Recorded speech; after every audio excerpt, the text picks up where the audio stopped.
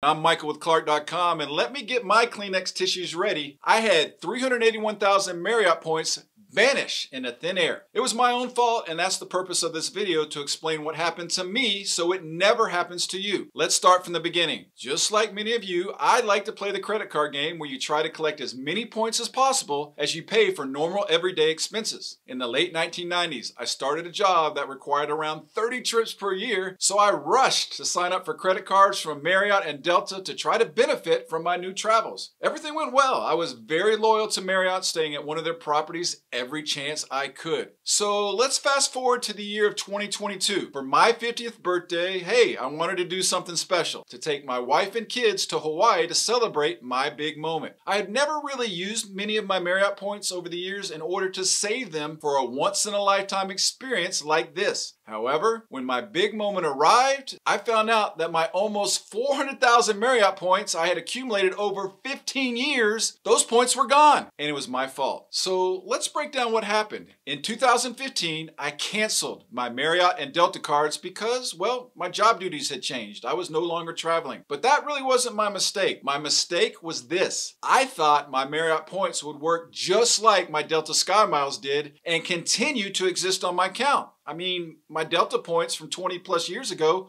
are still on my Delta account today, but my Marriott points, that was another story. They got wiped out. How did this happen? I originally thought it was because I canceled my credit card, but surprisingly, that was not it. Marriott revoked my lifetime of points because I had 24 months of inactivity. That's right, if you go 24 months without using or earning points, Marriott can and will take them all back. Now, the exception to the rule is if you have earned lifetime status with Marriott. In that case, you keep your points forever, but that was not the case with me. No lifetime status for me back then.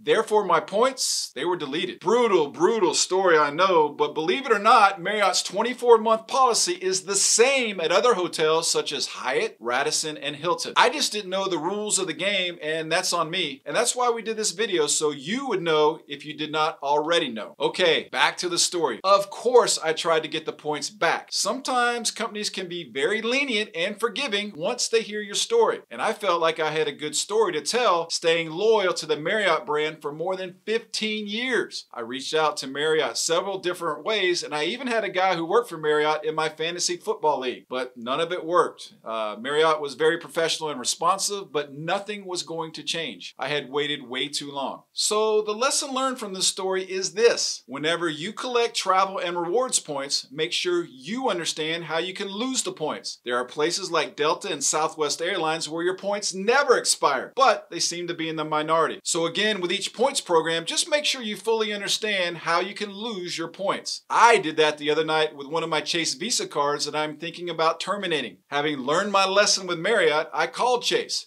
And yes, as many of you know, if you cancel your card, you will lose your rewards points unless you use them before you cancel. Chase provided me with many options to use those points in a hurry, such as gift cards, a cashback direct deposit to my bank account, and transferring them to local travel partners. To finish the story, I did end up making that special trip to Hawaii, and it was an experience that my family will never forget. But we did pay more money for it than we should have. Now, if you have a nightmare story about travel points or credit card points, we'd love to commiserate and hear about it in the comments section below. Maybe we can learn something from your story. Happy shopping and have a good day.